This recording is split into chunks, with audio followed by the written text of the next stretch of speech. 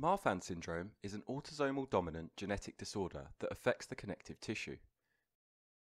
The condition arises due to a mutation in the gene FBN1 on chromosome 15, which is responsible for creating the glycoprotein fibrillin.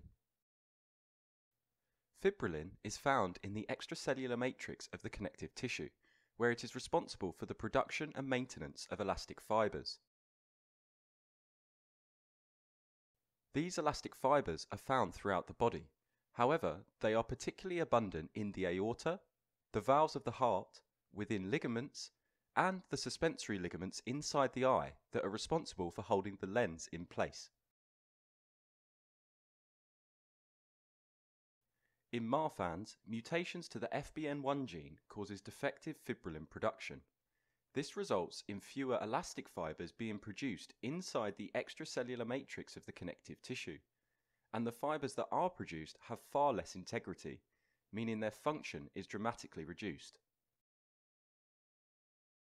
Marfan's affects males and females equally, and it is believed to affect anywhere between 1 in 5,000 to 1 in 10,000 individuals.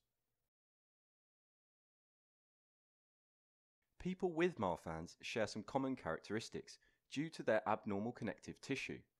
They are often tall and slim, with abnormally long arms, legs and fingers, which is also called arachnodactyly, and they typically have hypermobile joints along with scoliosis.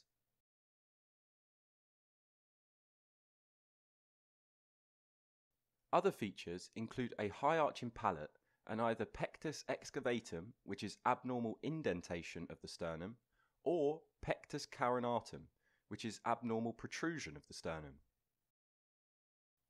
It is also important to note that patients with Marfan's are at a far greater risk of developing a spontaneous pneumothorax. Complications associated with Marfan's typically involve the areas in which elastic fibers are most abundant. If we remember, that was in the aorta, the valves of the heart, and the suspensory ligaments of the eye. Therefore, patients with Marfan's are at significant risk of developing cardiac-related complications, such as an aortic aneurysm or prolapse of the mitral and aortic valve. As mentioned earlier, the suspensory ligaments are responsible for attaching the lens of the eye to the ciliary body, thereby suspending it in place. The suspensory ligaments are far weaker in Marfan syndrome due to the reduced elasticity. Therefore, patients are more likely to develop lens dislocation. There is no cure for Marfan syndrome. Management instead aims to limit the cardiac-associated complications.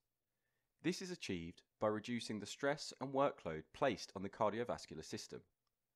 Therefore, patients are advised to make lifestyle changes, such as reducing their BMI if overweight, avoiding intense exercise, and limiting the consumption of caffeine and other stimulants. Additionally, beta blockers and angiotensin II receptor antagonists are prescribed to further reduce blood pressure and the strain placed on the cardiovascular system. Patients are routinely evaluated through annual echocardiograms and by an ophthalmologist to assess for the presence of lens dislocation. Genetic counselling is also important, as parents need to consider the implications of having children that may be affected with Marfan syndrome. Furthermore, pregnancy has also shown to carry a significant risk of aortic aneurysm development, and therefore careful discussion is advised for women that are planning to conceive a baby.